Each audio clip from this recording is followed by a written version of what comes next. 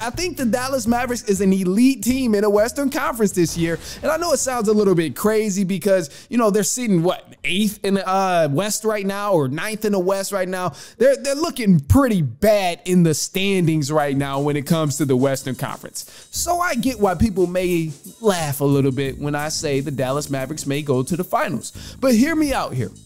They've had some injuries on this course of the season so far. Kyrie was out for a little bit. Luka had some time where he wasn't playing a little bit. And it also took them a little bit of time to just get into a groove and really feel for each other's playing style and feel for the new members who joined during the trade deadline, PJ Washington. Like, there's been a few different things where they had to figure it out, you know? Like, everything doesn't just snap and turn perfect. But above all of that, I think Luka, Doncic, and Kyrie Irving are perfectly enough to get the job done, bro.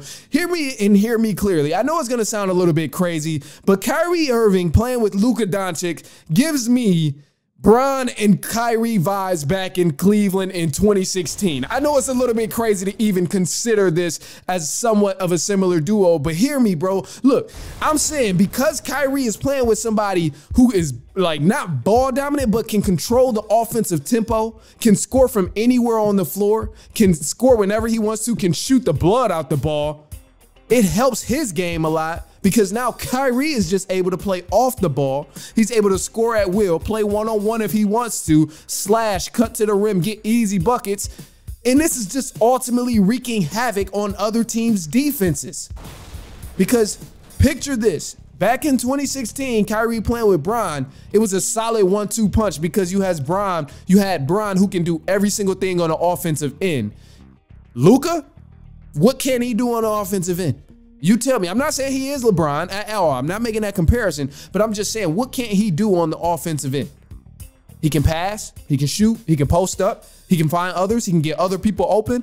And when it just so happens that one of the people you're getting open is Kyrie Irving, oh, it's lethal. It's 20+ points each game. It's lethal. And then Kyrie, on the other hand, just being the guy who's doing what he does best, just scoring the ball without having to actually be the leader of the offense.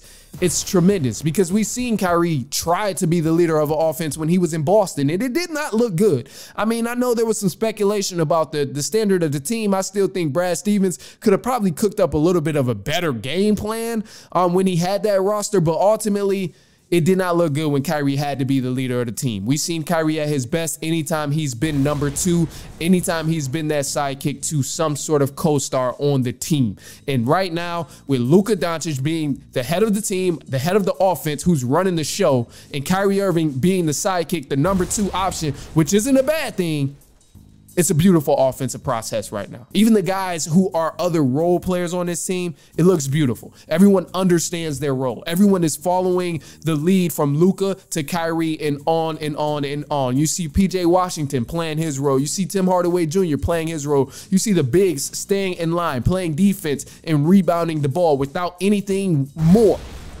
Like, it looks amazing from the Dallas Mavericks. And I'm going to just say this, bro. I would not be surprised if they end up going to the finals. It's really going to depend on who they play this postseason and where they finish in the standings and the rankings of who they'll play. Because, I mean, Luka has already had his playoff experience. He's beaten teams in the playoff by himself. So I know he's ready to go to the next level. Kyrie has already won a championship. He's ready to go back and win it again. The other guy, like, Luka has been with the same group of guys for a large majority of the time. So they have the experience of losing in the playoffs. And I think if things go right, we could definitely see the Dallas Mavericks in the finals. I wouldn't be surprised if I seen the Dallas Mavericks go to the NBA finals this year.